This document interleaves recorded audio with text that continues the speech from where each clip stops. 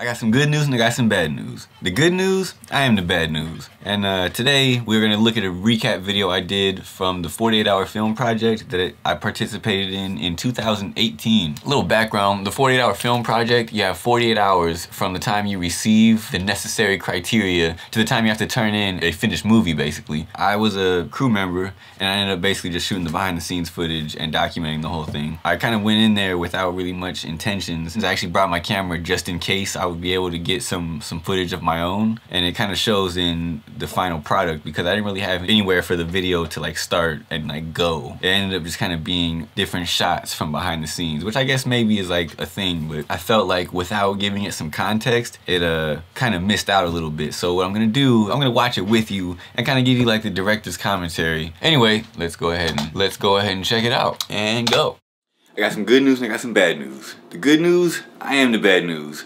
48 hours to make a film, and yeah, that's pretty much all the details I know at this point. Assignment from, so my boy Fabian, he wanted us all to meet at his house super early in the morning so that we could then as a group go meet up at the director's house. Hello. Get it. Script. Day one. We see people in the Mexican border in front of us. It's a small town crossing, and there aren't many people going to Mexico today. You do dry erase it. Well, yeah. Brand new slate just for the slate. This is just like all the actors and the crew like meeting for the first time. Hello. It was gonna all depend on the genre, you know, and the character. For the most part, like everybody met that day. So the prop is the box, so that works. The inspector was staring at you. Alright, so it's about 9 a.m. doing this 48-hour film project. They're over there getting some establishing shots by the border.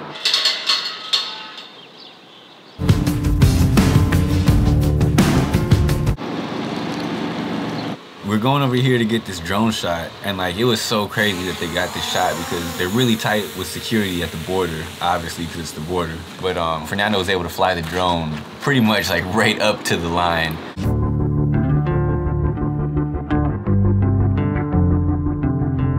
The fact that he actually pulled it off and like was able to get it done without incident was miraculous. So what I want you to do is get behind the bus I was thinking that. and stop right there, and people can go around you. Yeah. Just put your emergency lights, and then we'll try it again until we get it. Okay.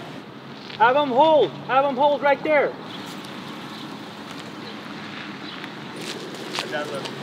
Yeah, I got it. You got it? Shit, man. Right behind us too, bro. Yeah, we're done. We're just gonna have to go with that one shot. You can actually see the cop getting out of the car right here, and he was getting out of his car to talk to us. So right now we're having trouble because we need to kind of block traffic a little bit. Just the smallest little bit, but there's a lot of police around here because we're right by the border. We're watching him fly the drone, and we're like watching out for Border Patrol at the same time. This shot was crazy. I can't believe he got this, like with the cops right there. Super sketchy, but like none of the cops gave us any problems the whole day, which is really nice. I'm gonna set it up for you. I don't think I would have been risking my drone. This wouldn't happen. It'll follow. I'm not touching anything. And then I'm gonna actually get them up close to you. We'll run the dialogue twice. They were actually doing a scene that takes place in the car. I was in the other car, so I didn't get any footage of that. I can read the audio. If this is good and I don't have to go in and sync stuff, then I'm gonna use this because it's faster. It's a time thing, man. Yeah. Okay, so let's run it. Okay, we're at the second location, getting the next shot. Black infinity, black die. She isn't going into the storm. That's outside my comfort zone. Can I see the script? Can I see the script? All right, we're good. We're watching the glance. There was a lot of coverage for this. They shot from a bunch of different angles. What I kind of did is I tried to like run through that scene. I showed everything in chronological order, but instead of showing one behind the scenes angle, I showed a bunch of different angles that the actual movie was shot in to try to illustrate that like we ran through that one a bunch of times. They didn't have Coke. Is Gatorade okay? Yeah. What's this? What's what? I don't know. That's my boy Fabian working the boom. Whatever it is not as important as us making it home on time.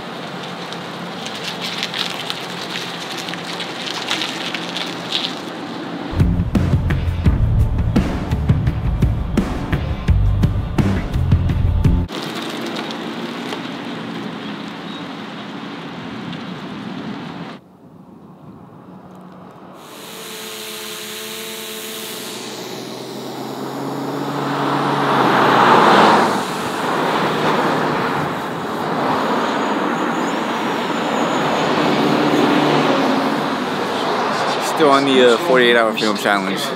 It's a lunch break, much needed. Then we're gonna get right back to it, get some establishing shots and finish out this location and move on to the next one. Should be fun. And then they spot the guy because he went to the car. You understand? I didn't explain it right. I'm thinking like This is like just a random spot that we stopped and ended up like utilizing it for the movie.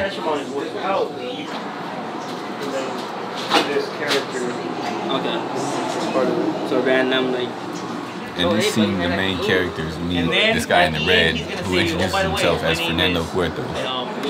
Chris, and then you're Fernando Huerto. So you had to have a lifeguard named Fernando Huerto, so you had to make sure that scene was in there. Can I help you with anything? You're trying to get in my car. I apologize, boy. That's Southern slang, man. Yeah, I'm like, okay. that Southern drawl there. Well, you know, anyway, you don't know that yet, so what's going on? Yeah.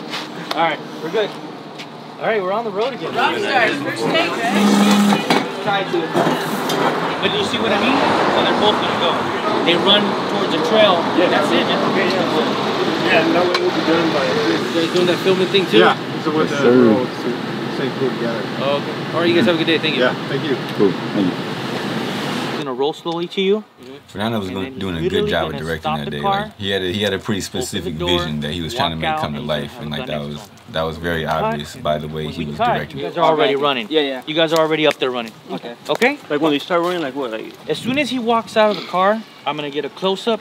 He's got the gun like this, and as soon as he does that, we cut. So I know If you go to it and I see that it's kind of sketchy, yeah, I won't do it. But it's scary. But I can do it, I'm like. It's real scary. But we'll get close enough, and I'll make sure that it looks dramatic as as the drone goes over you guys. Rolling. Going handheld for the extra drama. Fuck! Come on, baby, gotta go. Cut. We were actually pretty worried about shooting that shot just because like it's a prop gun, but because it's a prop gun, it looks real. So I got no battery left. We're gonna go shoot the last scene. And of course my battery died because I only had 2 and I ran through both of them. And to add insult to injury, I left my GoPro in the car. So that was a pretty rookie move on my part, but you know, whatever, it happens. What are you gonna do? Lesson learned. So that was the 48-hour film project. They still got some editing to do. Unfortunately, my battery died before I got a chance to shoot the rest of the behind-the-scenes footage, but should still have some decent stuff to work with. A nice little 13-hour day. I really would like to see it on the big screen. Yeah. I think everybody should definitely check out the final result. Thrown together in 48 hours. Like, sort of, like, Yeah. how It's interesting. pans out, It's yeah. interesting to see other projects. Anyway, yeah, that was a 48-hour film project. It was actually a lot of fun. Like I didn't really participate in like the movie part. Like I was just kind of there watching it, but like it was really fun. Like it was cool like seeing how everything came together, and like a lot of stuff I like to work on is like tutorials and like kind of more documentary type stuff. So it was cool seeing some like fiction, you know, some like narrative work. But yeah, that was finally knocking this out a year later. A year and some change later, like closer to 2 to be honest. But anyway, yeah, always hear the bad news first. Skirt.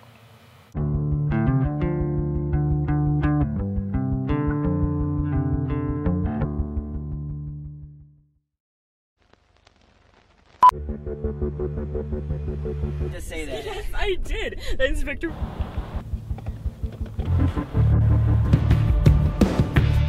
Fernando Huerto. I apologize, boy. Come on, baby, gotta go.